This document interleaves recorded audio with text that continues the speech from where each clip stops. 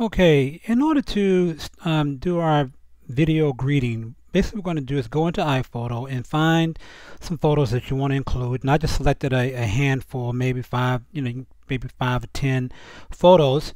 And once you got those selected, what you want to do here is go to File, New Album from Selection. And it's going to give you an option here, and you want to select Slideshow and I'll put in the date, and I'll show you why in a minute. So December 2009.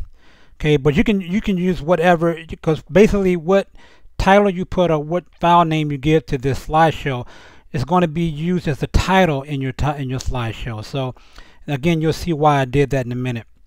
So you create that, and it's going to create the slideshow for you.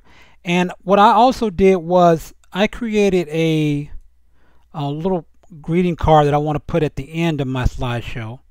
So I used the Print Shop application to do that, but you might also just use Pages or some other program to put together a card if you like. Alright, so you got that, and then you want to do is you want to arrange your photos in the way that you want them to go in your slideshow. So we're going to do it this way here. Now after you get that done, there's a couple other themes you can use. This is one theme. You can click the themes button, and I have the snapshot theme, but you might also try the scrapbook theme, which works pretty well too, but you don't have a lot of control over how that scrapbook presents your photos, but it's really nice if you want to try that, so you can click on that one and try it.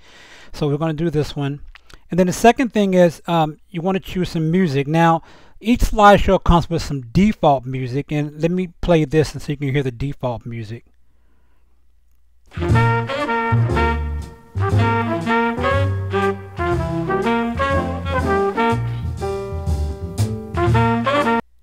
Okay, so that's the default music, and if that doesn't work for you, you can also go in and find some Christmas related music or holiday related music in your iTunes by clicking here, and just go through and find that, and then click the custom playlist for slideshow, and so you can do that as well.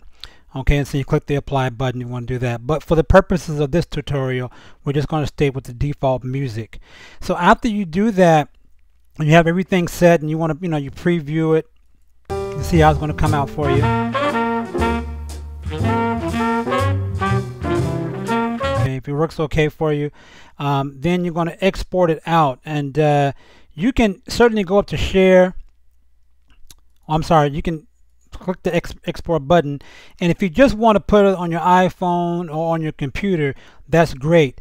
But if you wanted to put this on iWeb, on your or gallery, or you want to put it on YouTube or some other website, you need to export it out and do that. So you want to click something like medium or large to start off with, and then export it to your desktop. I've already done that, so I'm not going to click it here now, but that's what you want to do next, and then from there I'm going to show you how to get it up on the web.